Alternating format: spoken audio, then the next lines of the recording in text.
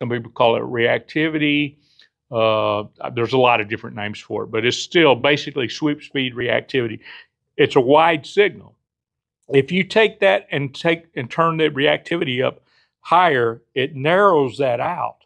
So now I've got a real narrow signal, and if I got a dime and a nickel together, you're going to hear nothing here. It's going to go quiet, and then it's going to beep on this, because now I've got a blade that's real narrow here versus a blade that's real wide.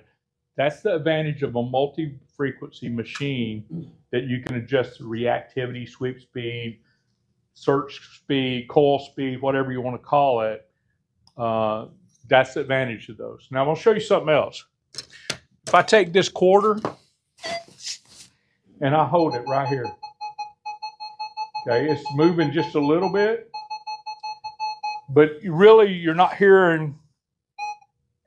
It's not made to hear. See, I'm trying to hold it as still as possible, because if I move it, it upsets the coil. This coil has to move to detect. It will not detect if you're holding it still.